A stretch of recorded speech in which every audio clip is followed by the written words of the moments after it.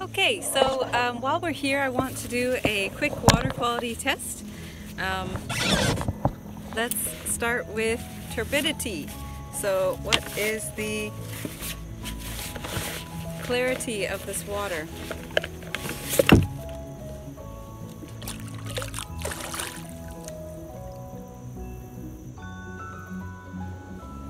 Okay, so you can see we have, it's kind of got a little bit of coloration.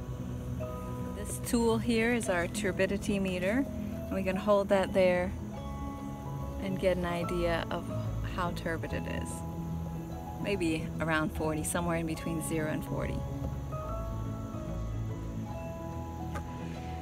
Okay, the next thing that we're going to do is we're going to use a basic freshwater test here, and we're going to do a quick dipstick test and see what the readings are. So you dip, you hold, and if we're looking here, we're seeing it's pretty acidic. Yeah, somewhere in between 6.2, 6.8. The alkalinity is low, 40. Hardness has to do with minerals and heavy metals. It's kind of right in the middle, soft, 75. And then for nitrates and nitrites, we're getting a little higher here for so nitrite is safe at 0, but nitrate, you can see it's getting a little pink, somewhere in between 0 and 20.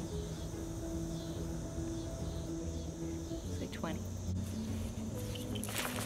Okay, now that's just a simple little test here. I'm going to take I'm going to actually take a water sample now. Okay, so now what I'm going to do is I'm actually going to take a water sample to take back to the class, so that we can see get some more accurate readings on it. Maybe get some salinity readings in there. Okay, and we need to make sure that this is labeled. All right, see you back in class. Bye, guys.